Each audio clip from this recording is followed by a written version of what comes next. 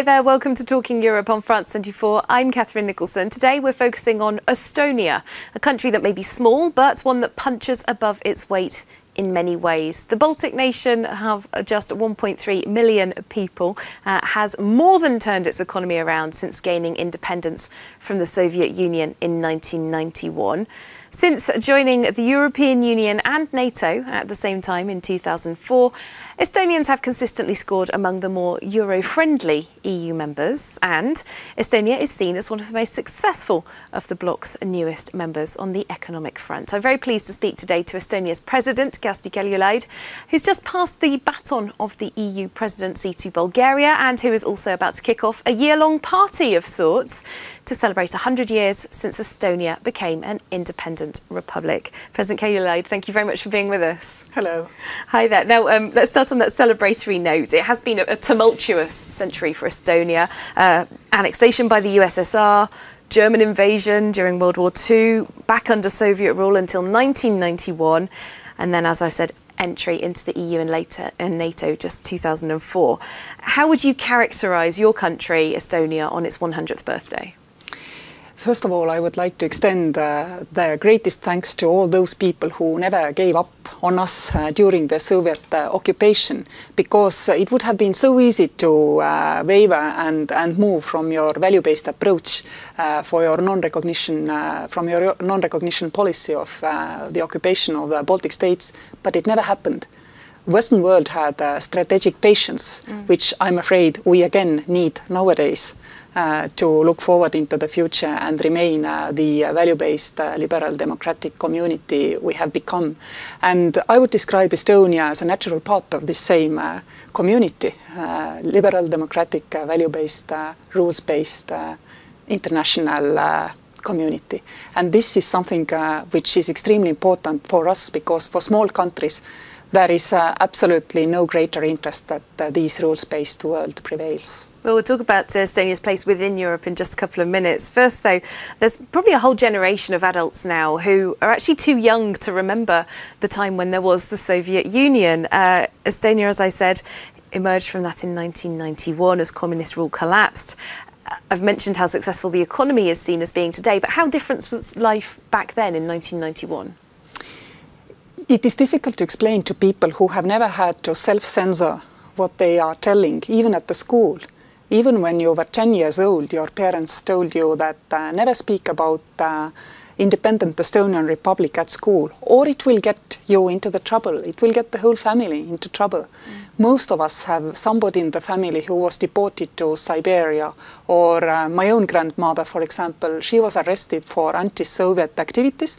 She never understood what these activities exactly were, and she was sent to Norilsk Nickel, to the Gulag, basically for nothing, as far as we can see, because she definitely was not in any way actively fighting against the Soviet Union. The only crime was that she had been married to a high-level civil servant who actually had escaped Soviet Union and was at that time living outside in the free world.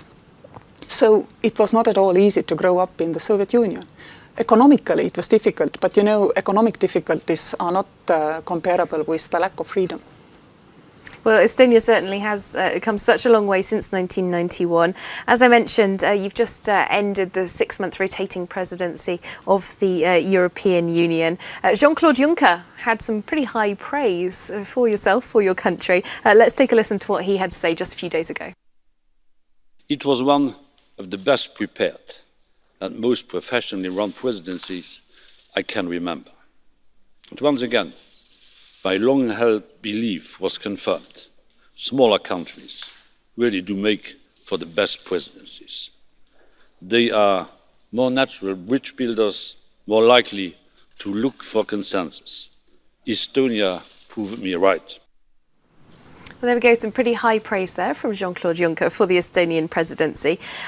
Smaller countries in Europe perhaps are often overlooked as the big member states, the older, longer standing member states like France and Germany dominate in so many ways. Do you feel drowned out? Definitely not. I don't know any international cooperation forum where small countries are better positioned than in the European Union, where basically everybody has the equal say and your size does not matter.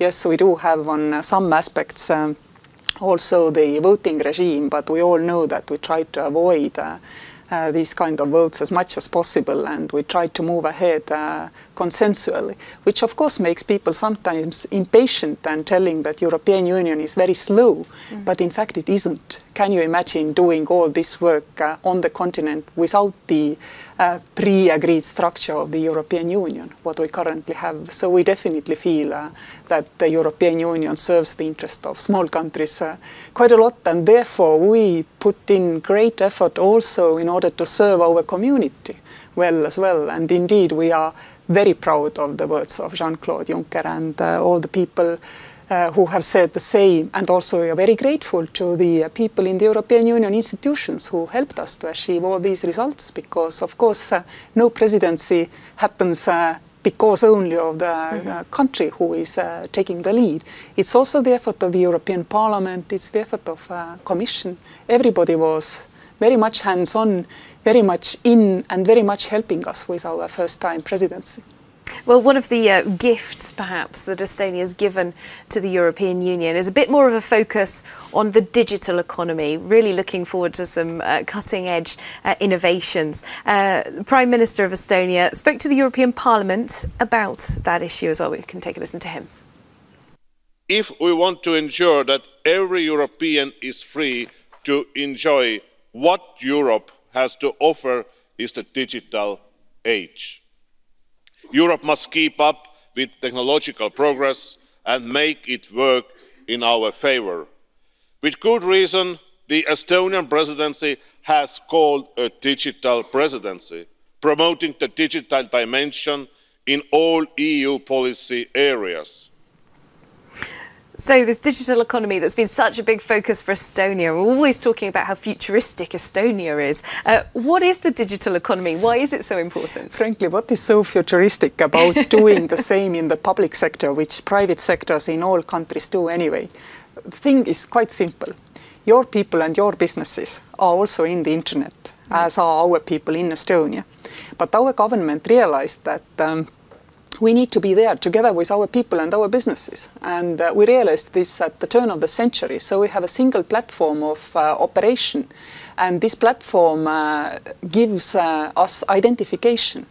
And this is something which is very important, that you need to provide people with certain level of security in the cybersphere.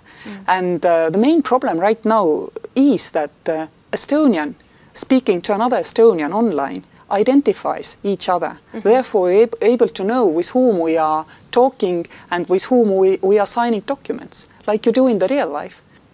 Well, as we do live increasingly in a digital world, there is a lot of debate about cyber security. Cyber attacks have been noted all around Europe, all around the world, indeed. They are a big point of concern. We've been debating this with MEPs, in fact. How well or how poorly prepared do you think Europe is as a continent? Relatively poorly, as WannaCry, for example, suggests. But, you know, there is hope at the end of the tunnel. Because, you know, Estonia didn't have a WannaCry problem. Simply because our people have learned over the long process of becoming a digital society to be hygienic in the cybersphere. So I like to call passwords and... Absolutely. I like to call it cyber hygiene rather than cyber defense, because it actually is about civil society, about people. Technology will never make cybersphere safe. It will always be about people. And we need to teach people hygiene, similarly as we taught people that they need to wash hands to make sure that the viruses and bacteria cannot be distributed among the populations. And if people say it is very hard to do, then I would argue, because when we were teaching the physical hygiene, we definitely had worse means of communication, didn't we? So it is doable. And Estonia didn't have a single WannaCry attack pass through because our people protect themselves. But I'm back to this digital identity thing. In Estonia, you don't need thousands of passwords and thousands of user accounts, because you do communicate with other Estonians and Estonian companies through the same identification platform. So we have a physical token and 2 passwords. I think it is, in general, as a system, much safer than the diverse system of having tens of different usernames and passwords, usually written out on your computer. Well, one of the other big worries for people in the sort of digital domain is fake news. So many people getting their news almost uniquely online, not checking which sources they're getting it from. In the last couple of days, the EU Security Commissioner Julian King spoke very explicitly about the role that he believes Moscow is playing in this as a concerted effort. He called it a pro-Kremlin disinformation campaign. Top generals talking about using destabilizing propaganda as another type of armed force. This all sounds very scary. Is it a battle that the EU can win? It is a battle we can win, and I think Julian King is winning this battle by making it public, by drawing attention to the fact that this is going on.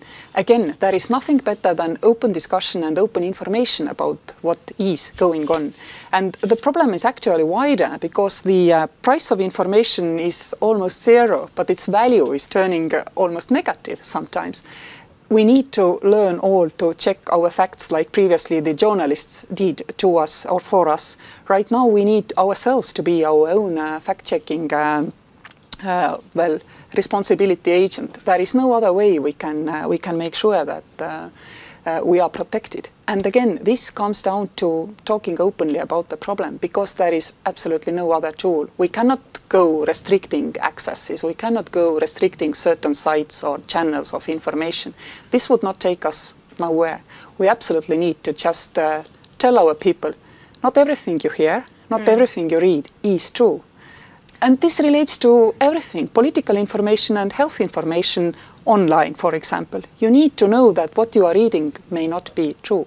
In terms of potential threats from Russia, Estonia is literally on the front line. You have a border with Russia. There have been tensions between Estonia and Russia. There's an outstanding issue over the border agreement that Russia's yet to ratify.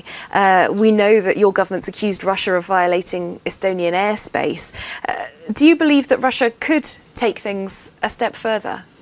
First of all, as we were just talking about the new risks, cyber and hybrid risks, they are geography neutral, as also Julian King demonstrated yesterday. So we all in it together. Similarly, indeed, we don't have yet a ratified border agreement, and I could hereby once more call for Russian Parliament to move with this ratification process. We are very ready to do so. And we regret that this is not ratified. But we do not have particular tensions relating to Estonia or between Estonia and Russia. Our problems are the same problems as everybody in Europe has: the unpredictability, the non-respect of its own signature under international contracts by Russia, Crimea, Georgian war. All these problems are common to us, and it's not so important that we also share a border with Russia. Of course, because we share a border, for us Russia would be a natural trade partner, and all the sanctions affect our economy. Yet we are the strongest supporters of the sanction regime, because as we started our interview, strategic patience will keep our value-based world alive. And this is what we need to achieve all together. Never mind whether you are at the east or west side of the European Union. Well, indeed, Estonia perhaps occupies an interesting place within the EU in that geographical sense. We've talked quite a lot recently about perhaps east-west splits growing within the European Union. What kind of place within that do you see for Estonia? I don't see a particular split. It is a common split in all issues on agenda. There is an eastern position and a western position. This is not how our European Union works. Everybody has their own interests, which might be different. But indeed, it is true that Estonians are very optimistic about the European Union future. The Estonians believe into the strong European Union, and they are ready to contribute to the strong European Union. There are not all countries, but again, they are not only in Eastern Europe, they can be also in the Western Europe. One had a referendum and voted itself out of the European Union. So you see, you cannot say there is an East and West issue. Countries simply differ in their opinion in different questions. Well, I'm just going to bring things back. We've got very little time left to that celebratory note that we started on, the 100th anniversary of Estonia. What would be your vision for Estonia? Perhaps not 100 years from now, that's too far, but in 10 years' time? Our vision is our common European vision in any case. European Union is also our biggest market. We can see that the Nordic market is more and more converging. Estonia, Sweden, Finland, Latvia, Lithuania working closely together as an economic area. I believe this gives us a little bit more economic clout. Therefore, I'm optimistic about the continuation of economic development. But above all, there is no economic development without stability and security. And we are extremely happy that all our partners and allies see our future together in the same way. And also they come from the same analysis point as we do. Therefore, we are optimistic about the future of our continent. Well, we do like to finish on an optimistic note, so thank you very much for that. And thank you for your time, President Kaljulaid of Estonia, looking to the future for Estonia and for Europe, of course. Thank you. And I would also like to add my greatest thanks to British people who are the framework nation of NATO's enhanced forward presence in Estonia, similarly to French who were there with us last year, to the Danes who are there with us this year. And Estonian people have also made quite some effort to be a good host nation. And this is exactly how we help each other with the difficulties of this century. Okay, all those links continuing beyond Brexit, I suppose. Thank you very much. Looking to the future there for Estonia and Europe, President Kaljulaid. And that's all we've got time for on Talking Europe. We will see you very soon for more European news. In the meantime, stay tuned to France 24.